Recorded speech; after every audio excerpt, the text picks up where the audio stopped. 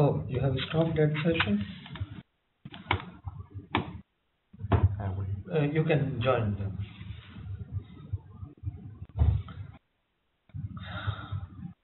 Or make it part 1 or 2. You know what we were doing.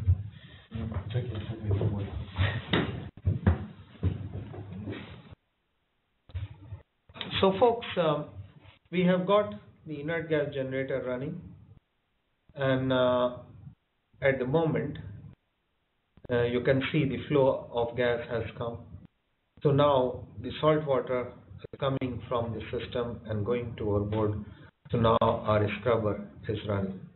So what we simply need to do is to put the system on a standby, so it will do the rest of the things.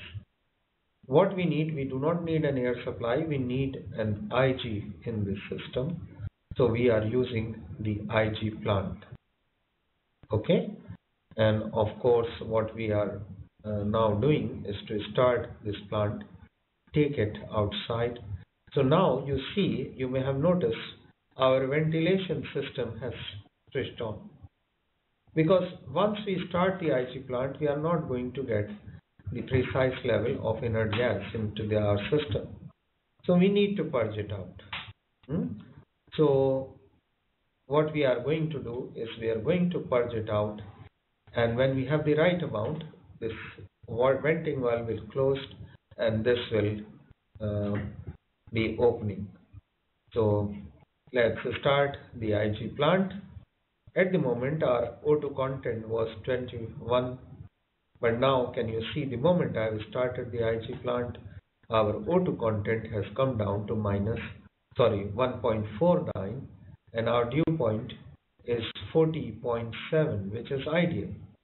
And we are supplying the IG at 26 degrees centigrade from here, but we are drying it here.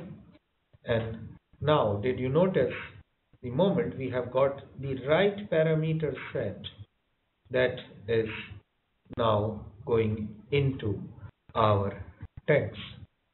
Of course, IG will take very long time go in the tanks. It is a process which takes hours and hours and hours. So obviously in the exercises we do not have that kind of facility to wait in front of the system for 40 hours or 30 hours or 16 hours to see the results. So what we are now going to do is we are going to go on the portable gas detection system and let's check the oxygen content at the bottom of number 5 tank. Okay, so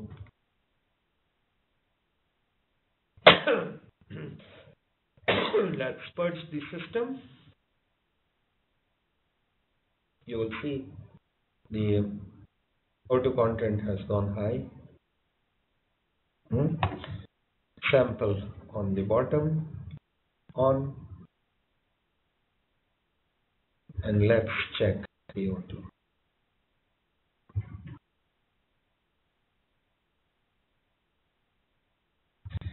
The O2 has just started flowing into the tank.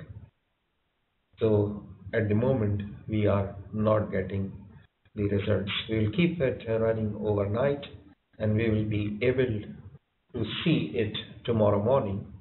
What is the condition in our tanks after a little while or after 15-16 hours. So we let it run in this condition and let our tanks get inerted.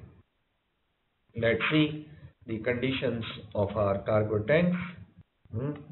We can see the gas is coming at the bottom and the inert gas is being purged out through the vent. This was number 2 tank. You have to go and open all tanks purging points.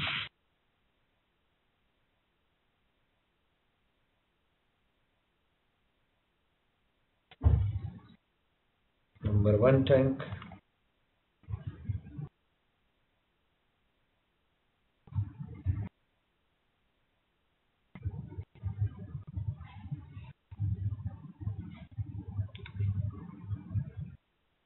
Number 3 tank.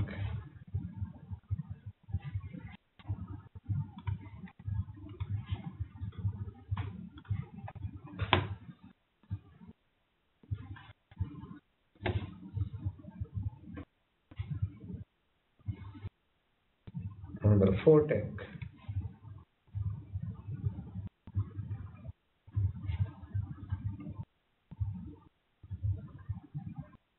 Can you see the pressure has increased here to 5.7 kPa? The inert gas blowers are sending the inert gas here.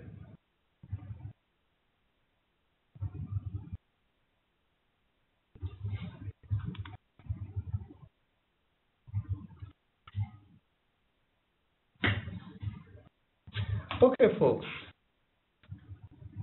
Can you see now the pressure has increased here?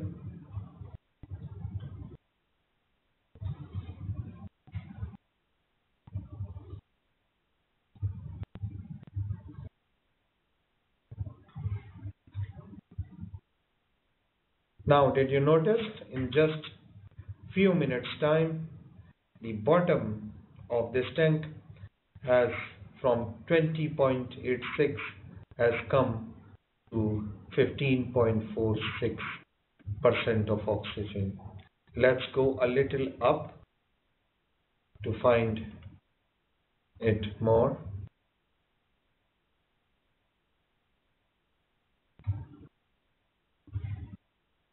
(15.46). Let's see what is happening on the top.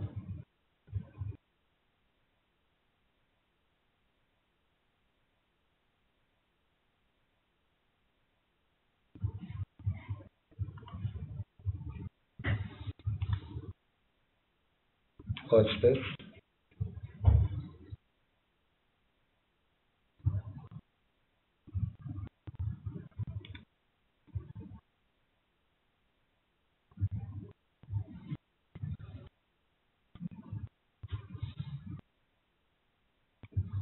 Let's check the top. Did you notice? Towards the bottom it was 15 and on the top it was 21. So it is clearly showing you the difference. In the same tank, the heavier inert gas is sitting at the bottom and the lighter air, dry air, is on the top. Folks, once we have done, the tanks will be done overnight, about 16 hours, they will all be done. Their environment will change from oxygen to the inert environment. So first process we have done on these tanks is that we have dried the tank. We have taken out the moisture from it by just filling in the dry air and keep on replacing it with the dry air and taking all the moisture out. Then now with the dry air we are replacing it with the clear inert gas. Now here you will be able to see on the top the oxygen level is 20.85 and dew point is 26.2. Mind that the carbon content is 0.04 at the moment, but the more inert gas you will put in, the carbon content may rise, although we are burning a very low sulfur gas fuel. So let's see the bottom again.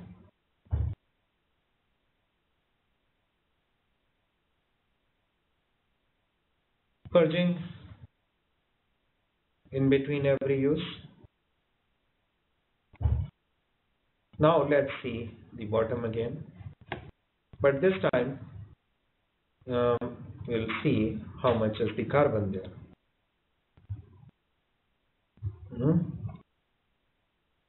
Carbon is maintained.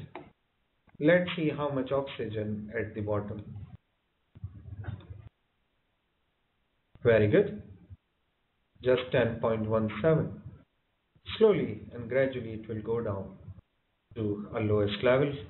But now, did you see, the moment I have taken the sample from here, my carbon has increased from 4% to 10%. What does it is telling me? That I'm now taking out the O2 from the tank, but I'm feeding in carbon dioxide.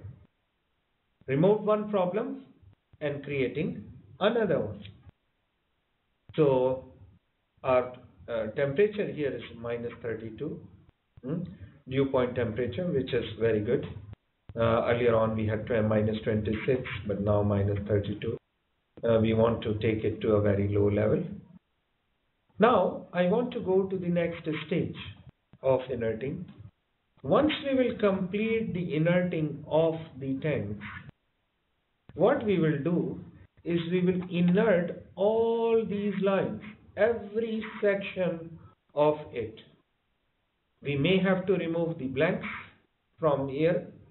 It is very easy to remove the blank.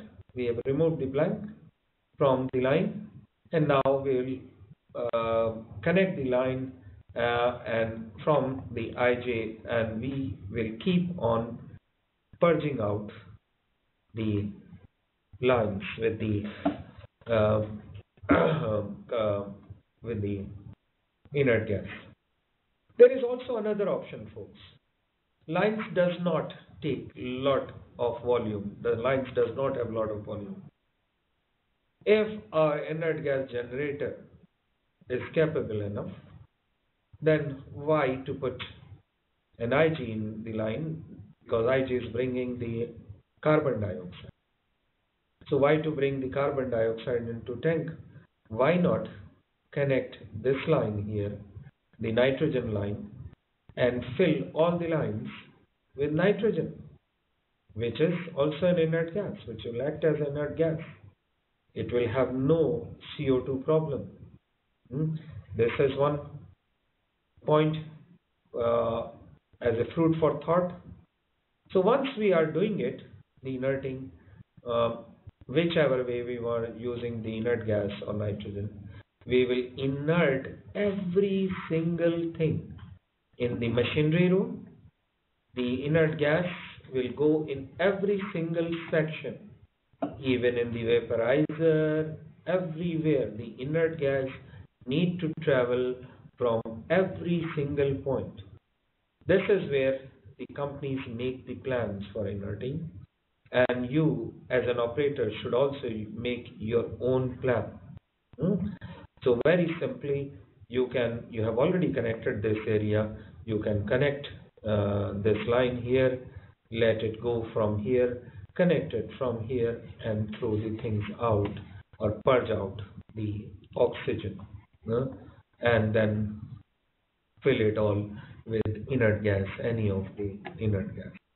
So folks, I think you have got the very clear idea of what is required for inerting the tanks, how the tanks are inerted, how the tanks, how the lines are inerted, how we make it safe. Our objective of inerting it is to remove the oxygen from the tank, so our environment at no stage will ever go in the explosive range where there is a possibility of explosion or burning.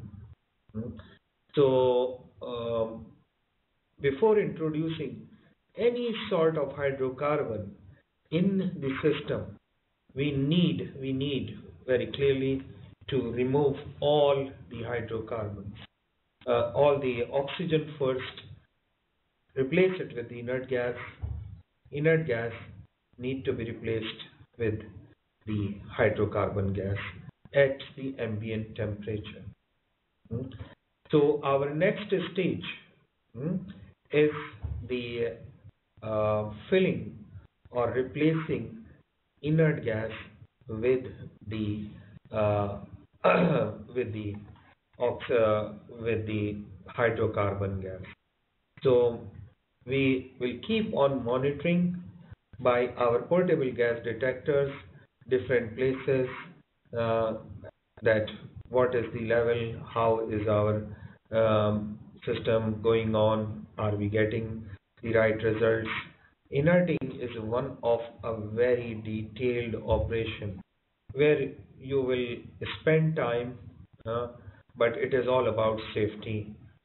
You will have to do the sniffing of oxygen technically on every single point, and you will have to make sure that in the whole cargo system, wherever you expect your hydrocarbon to go, there is no oxygen. So that will creating the buffer. In our next stage, technically, what we'll try to do is to remove all the inert gas with the hydrocarbon gas at the ambient temperature. We call that process the gassing up process. So in our next session, we will talk about the gassing up process. So folks, those of you who are here, can you continue your exercise? And those of us who are our virtual learners, can you please, I'll say bye to you, and we'll cut off this thing, and we'll continue with you tomorrow, and our physical learner here will conclude this exercise here. Thank you very much.